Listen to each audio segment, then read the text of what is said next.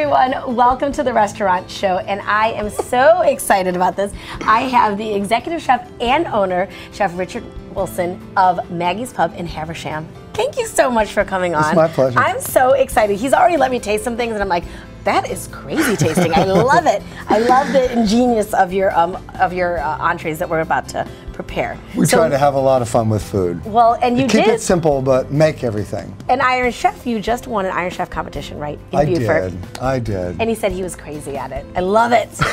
It was the fastest 28 minutes in the history of 28 minutes. I love it. Well, this is going to be the fastest 7 minutes, I'm sure, is probably going to go by. This is pretty quick, yes. yeah. But what are we cooking up today? So we're going to do, I want to feature 2 dishes that are currently on the menu, although we change our menu roughly every 3 months, sometimes even before that. So always something new going on. Always something new, and we like to feature local ingredients. So we're going to feature 2 local ingredients today. The first is local shrimp that I get from Sea Eagle Market. Yes, we love Sea Eagle Market. We love Sea Eagle, They're great. Right? The Reeves family are the best people around. And it's a family working it. It's a family. They own their own boats. And, it's awesome. So, it's awesome. Just a local shrimp, tail on. Okay. I think a lot of people like to take the tail off. But I think it's sweeter. It's better with the tail on. Absolutely. Anything you can cook that has bone in or tail on. Just a little bit of olive oil in the pan, salt and pepper on the shrimp. All right. And about what size are those? Oh, love that sizzle, guys. These are 16s. Perfect. That we use. They're a little bit hard to get, but if you ask for it, they're the more expensive of all the shrimp. But they look so delicious. They look really good. Yes. So while those are sautéing, we're going to start the next dish, which is a Brussels sprout coleslaw. Yes, I was so excited when I heard that he was doing this. This is a Japanese mandolin. You can get it at any cook shop. And but we were just talking about it. Safety is a big thing with these mandolins. Safety is a big thing, right? So you typically want to go slower and pay very close attention. I'm going to go really fast. Yeah, don't try this at home right away. We don't have much time. That is what. And my kids are always like, "Mom, are you trying to feed us baby cabbages?" And, well, it is a cabbage. Mean, you know, and then kind of. It's a cabbage. We are making a coleslaw. We're making a coleslaw, right? Now, are there? And you want it for coleslaw. You want it really, really thin. Right. So, you don't want those big chunks of pieces. Right. You can go on the bigger one if you get a little nervous, but you can see I have it literally on the first setting, which is really, really, really, really thin. I love it. Nice, and it's really going to take on that dressing really nicely. Oh, we are hot on that grill, aren't we? Hot. Yeah, we're getting a good sear. Oh, and a nice sear on it. Just to turn a little bit. So you just want to get them brown. And you know, for you novice cooks at home, it's really simple. It turns brown. It's because you're cooking sugar out of it. Right. So it's very simple. Excellent. You know, all you want to do is get the sugar going a little bit. And a nice sear. We'll put our Brussels sprouts. I love it. And now this is something that you serve at the restaurant as a side. It's a side on the veggie burger that we have. Love it. And you do obviously have vegetarian options there. We do. We actually kind of pride ourselves on it. So that anytime you come in, we're always going to have something for you.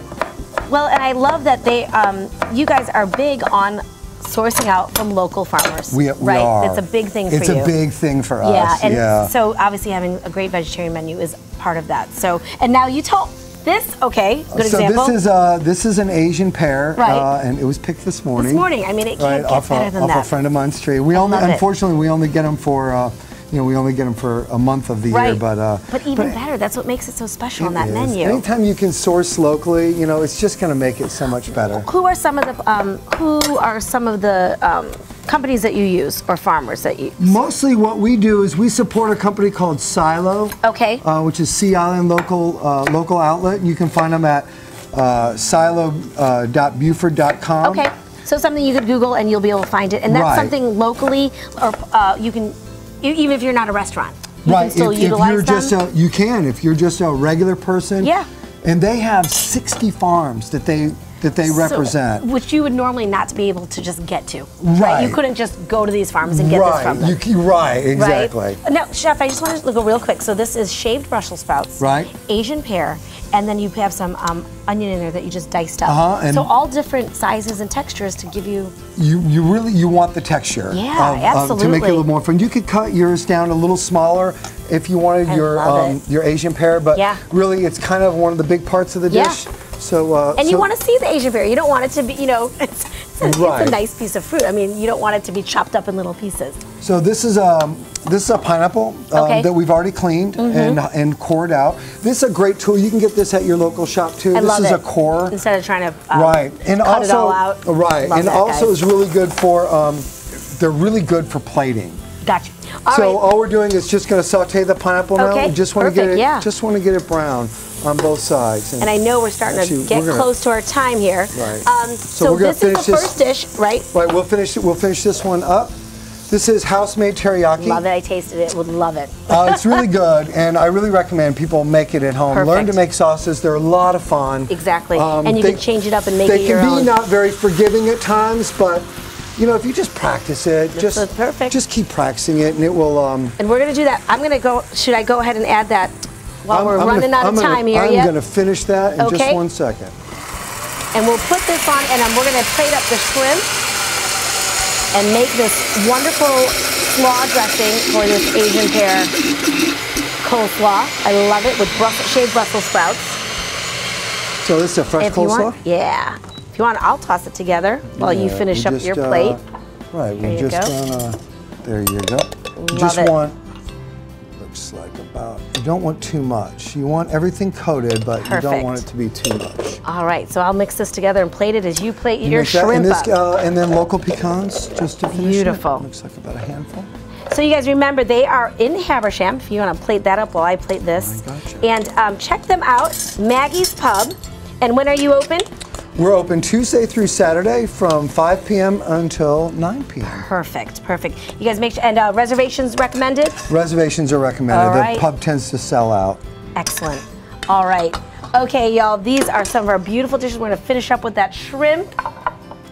It's really quick. All right, and of course that skewer is an important part of the presentation. Well, you want to add a little architecture to your dish. Love it. So we'll just push it in there.